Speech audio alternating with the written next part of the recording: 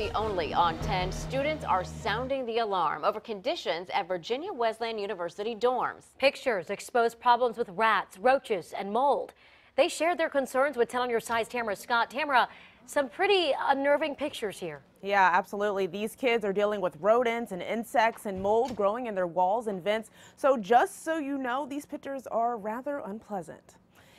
Some people have mold, some people have like their air or heat doesn't work. I've seen like pictures of people having rats in their room. Angela Dillard and Jordan Speller say enough is enough. They are freshman roommates at Virginia Wesleyan University, but say their living compartments don't match what was promised from their private education. Very disgusting that we are paying thousands and thousands of dollars to go to a private institution and we can't even live somewhere that has good quality air.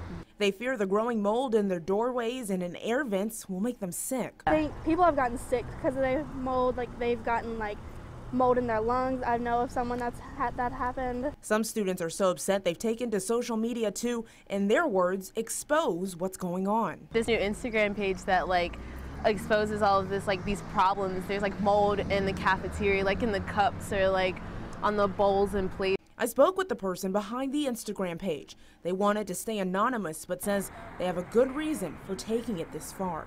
If people actually saw what was going on, if people saw the living conditions that we lived in, it sparked something. It sparked some sort of change, some sort of action, and that's all we want from administration is to help us.